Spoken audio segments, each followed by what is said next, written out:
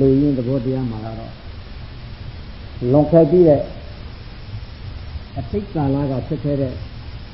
အာယုန်ကြီးကိုလည်းသူ့မရောက်စေဖို့မဖြစ်ပေါ်သေးတဲ့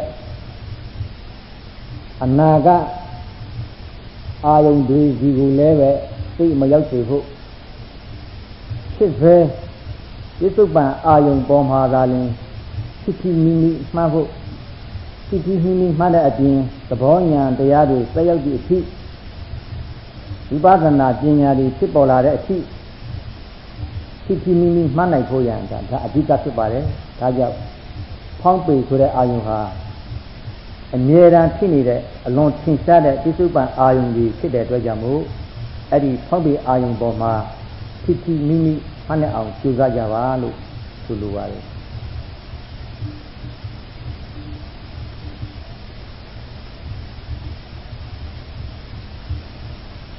In accordance with today's discourse, Jaro explained that in accordance with this Bhattikarata Sutta, our mind shouldn't gone back to the past object or the memories. Our mind shouldn't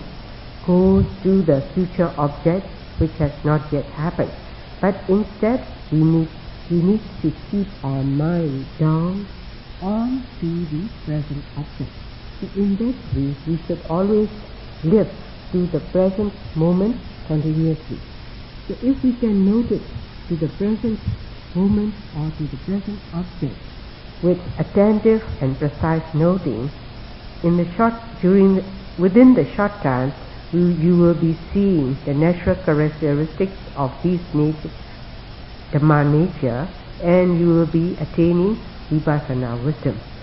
So to enhance this way, while we are noting the rising and falling of our abdomen, Jaro reminds us that this rising and falling phenomenon is always occurring or happening in the abdomen. So, and also it is very obvious. So that's why, as a yogi's duty, our duty is to note on it precisely and attentively. ဓာရုခန္ဓာပမာသုတ်တံကဟောလာခဲ့တဲ့အင်္ဂါ7ပါးနဲ့ပြီးဆုံးတဲ့ယောဂီဖြစ်အောင်ကြိုးစားပြီးတော့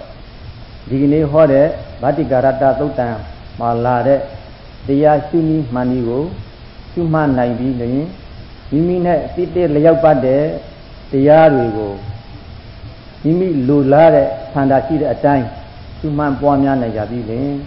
ထိုရှုမှတ်ပွားများမှုကြောင့်ပုံနာတိဒုက္ခဘေးကကင်းတဲ့အနိစ္စနိဗ္ဗာန်တရားတော်များကိုယောဂီတွေအားလုံးမျက်မှောက်ပြုနိုင်ကြပါစေလို့ဆုတောင်းရင်းဒီနေ့တရားကိုထုတ်တာလိုက်ပါရစေ